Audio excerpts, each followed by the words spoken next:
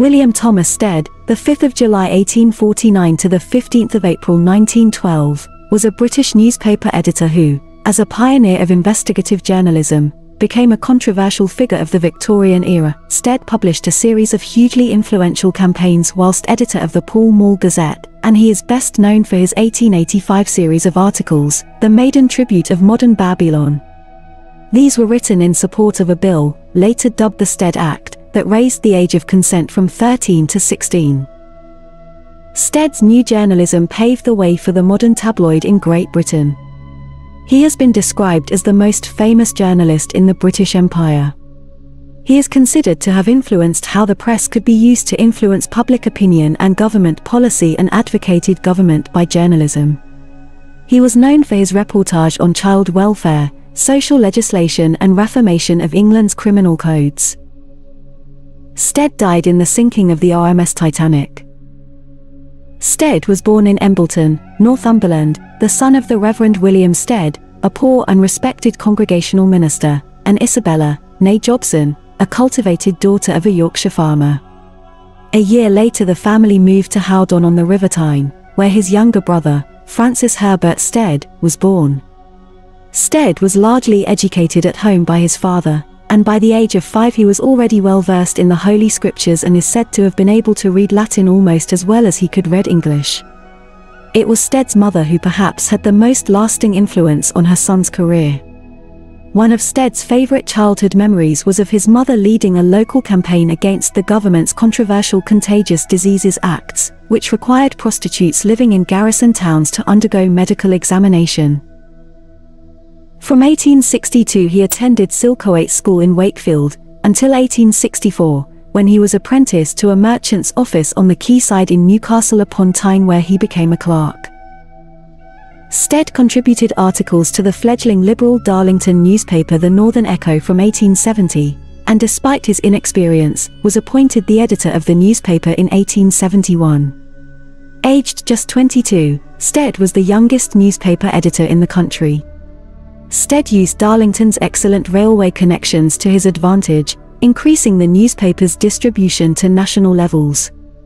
Stead was always guided by a moral mission, influenced by his faith, and wrote to a friend that the position would be a glorious opportunity of attacking the devil.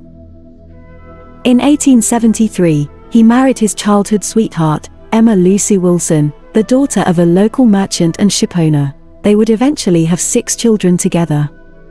In 1876, Stead joined a campaign to repeal the Contagious Diseases Act, befriending the feminist Josephine Butler.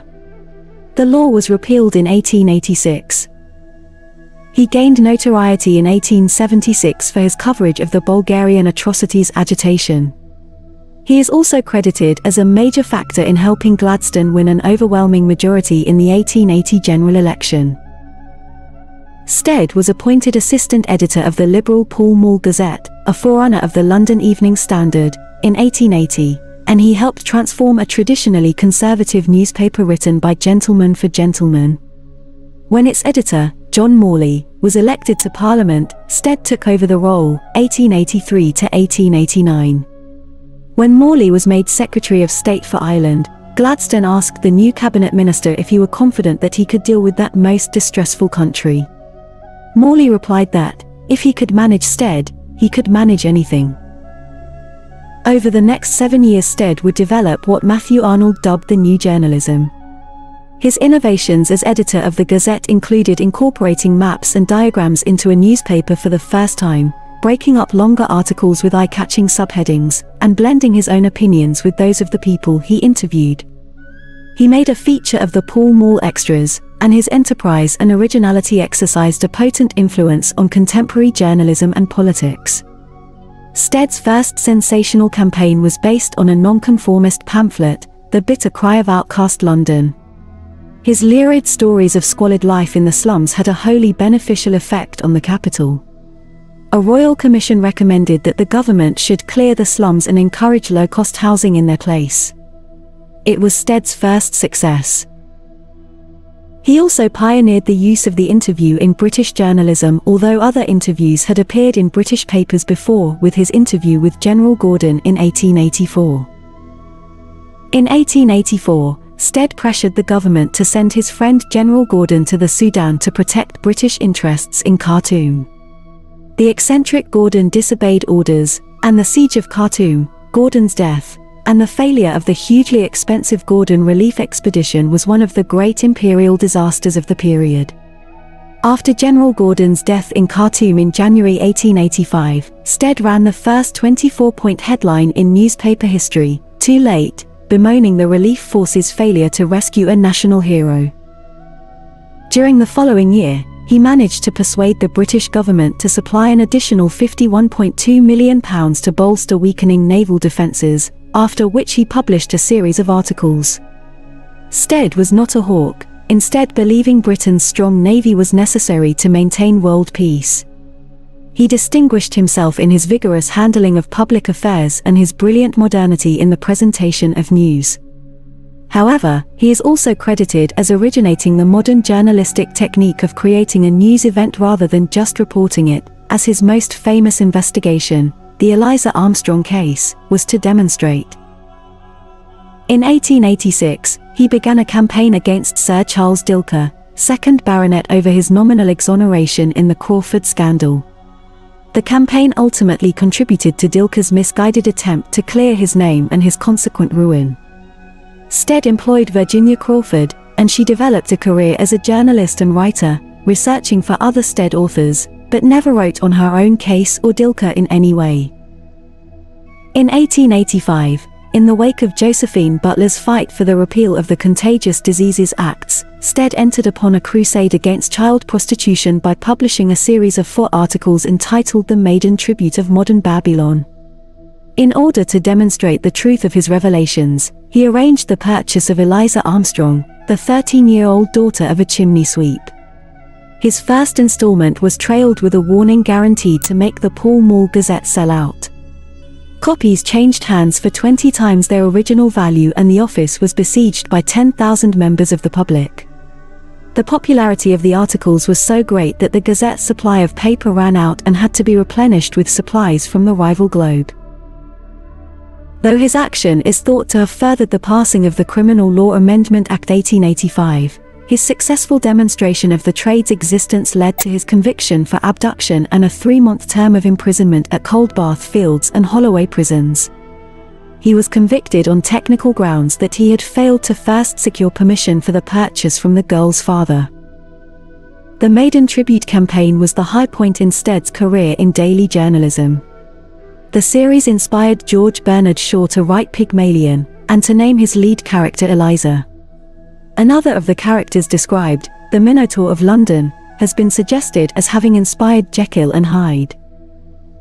Stead resigned his editorship of the Pall Mall in 1889 in order to found the Review of Reviews, 1890, with Sir George Newnes. It was a highly successful non-partisan monthly.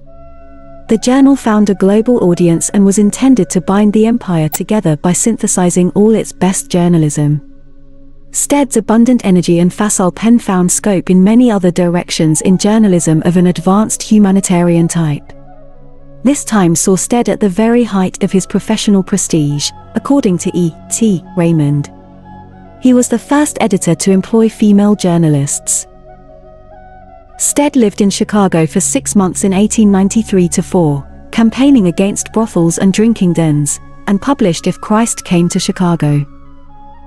Beginning in 1895, Stead issued affordable reprints of classic literature under such titles as the Penny Poets and Penny Popular Novels, in which he boiled down the great novels of the world so that they might fit into, say, 64 pages instead of 600. His ethos behind the venture predated Alan Lane's Penguin books by nearly 40 years, and he became the foremost publisher of paperbacks in the Victorian age. In 1896, Stead launched the series Books for the Bairns, whose titles included fairy tales and works of classical literature. Stead became an enthusiastic supporter of the peace movement, and of many other movements, popular and unpopular, in which he impressed the public generally as an extreme visionary, though his practical energy was recognized by a considerable circle of admirers and pupils. Stead was a pacifist and a campaigner for peace, who favored a United States of Europe and a high court of justice among the nations, an early version of the United Nations, yet he also preferred the use of force in the defense of law. He extensively covered the Hague Peace Conferences of 1899 and 1907. For the latter he printed a daily paper during the 4-month conference. He has a bust at the Peace Palace in The Hague. As a result of these activities, Stead was repeatedly nominated for the Nobel Peace Prize. With all his unpopularity, and all the suspicion and opposition engendered by his methods, his personality remained a forceful one, in both public and private life. He was an early imperialist dreamer, whose influence on Cecil Rhodes in South Africa remained of primary importance. Many politicians and statesmen, who on most subjects were completely at variance with his ideas, nevertheless owed something to them. Rhodes made him his confidant, and was inspired in his war by his suggestions, and Stead was intended to be one of Rhodes's executors.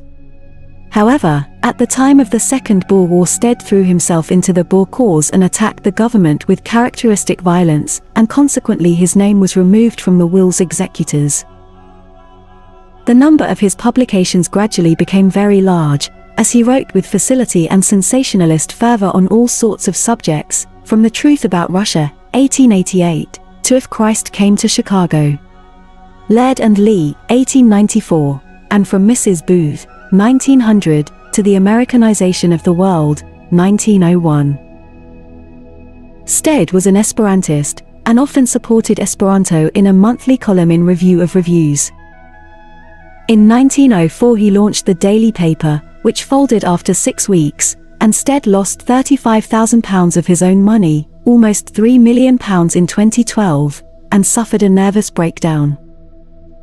A year before the Spanish-American War, W.T. Stead traveled to New York to meet with William Randolph Hearst, to teach him government by journalism. In 1905, Stead traveled to Russia to try to discourage violence, but his tour and talks were unsuccessful. In the 1890s, Stead became increasingly interested in spiritualism. In 1893, he founded a spiritualist quarterly, Borderland, in which he gave full play to his interest in psychical research. Stead was editor, and he employed Ada Goodrich Freer as assistant editor. She was also a substantial contributor under the pseudonym Miss X. Stead claimed that he was in the habit of communicating with Freer by telepathy and automatic writing. The magazine ceased publication in 1897. Stead claimed to be in receipt of messages from the spirit world and, in 1892, to be able to produce automatic writing. His spirit contact was alleged to be the departed Julia A. Ames, an American temperance reformer and journalist whom he met in 1890 shortly before her death. In 1909, he established Julia's Bureau, where inquirers could obtain information about the spirit world from a group of resident mediums. Grant Richards said that the thing that operated most strongly in lessening Stead's hold on the general public was his absorption in spiritualism.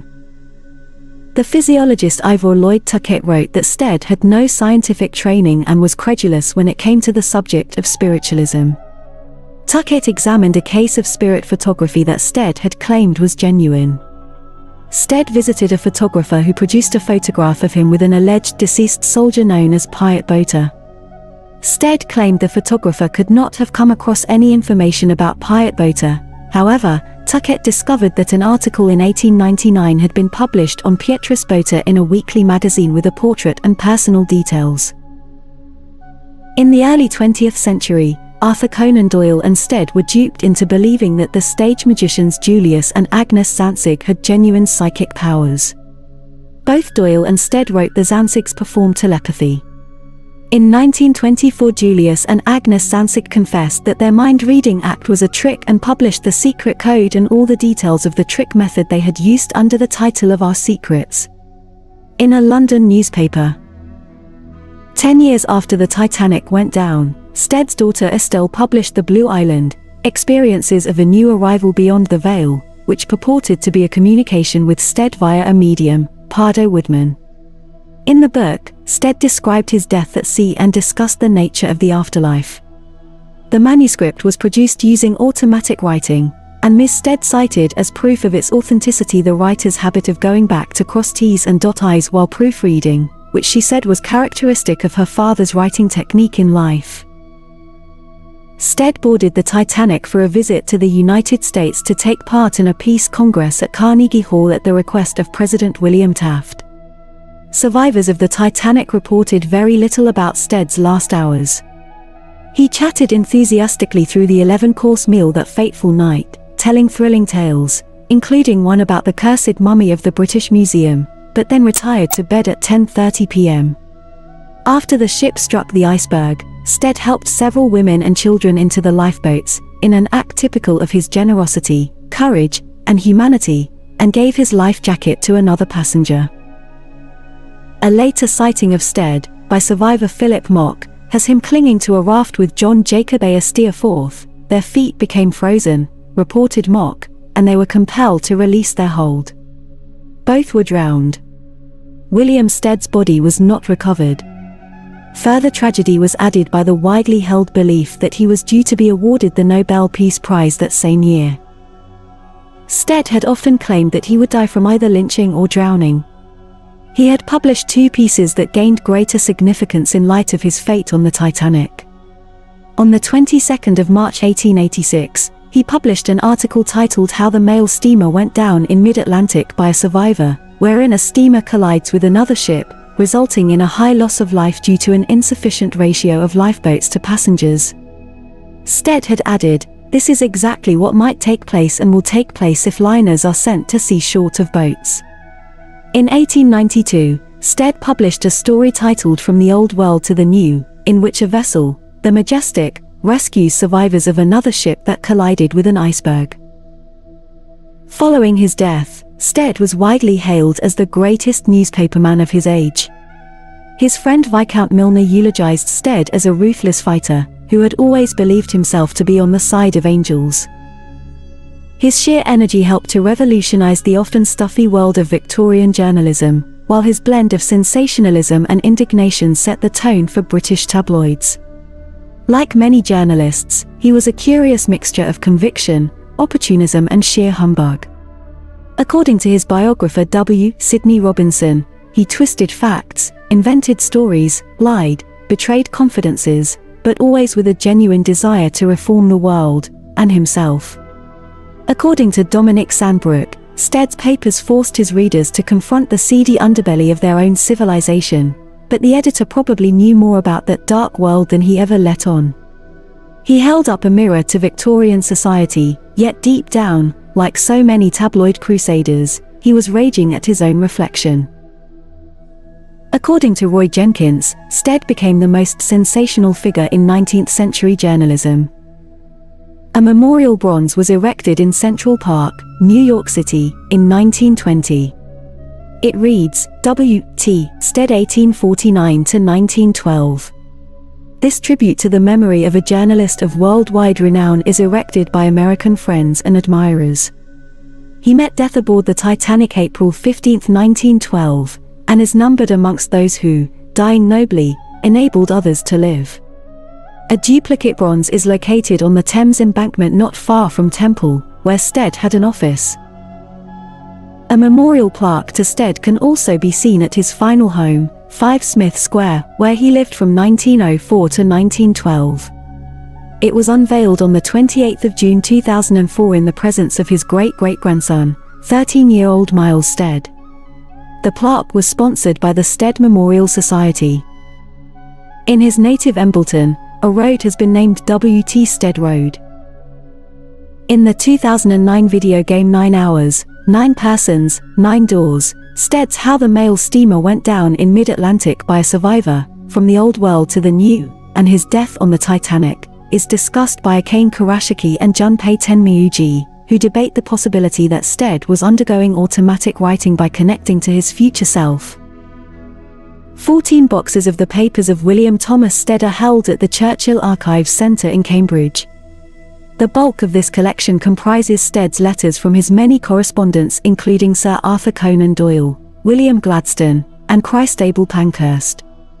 There are also papers and a diary relating to his time spent in Holloway Prison in 1885, and to his many publications. Papers of William Thomas Stead are also held at the Women's Library at the Library of the London School of Economics. Charles Barker Howdill, 1863–1941, took a colour photograph of Stead finished in 12 minutes on the 17th of January 1912, about 3 months before Stead's death. It is now in the collections of Leeds museums and galleries. Thank you for listening, and if you would like to hear more biographies, please leave a comment below and perhaps give a thumbs up and subscribe to help my channel. Thank you again for listening.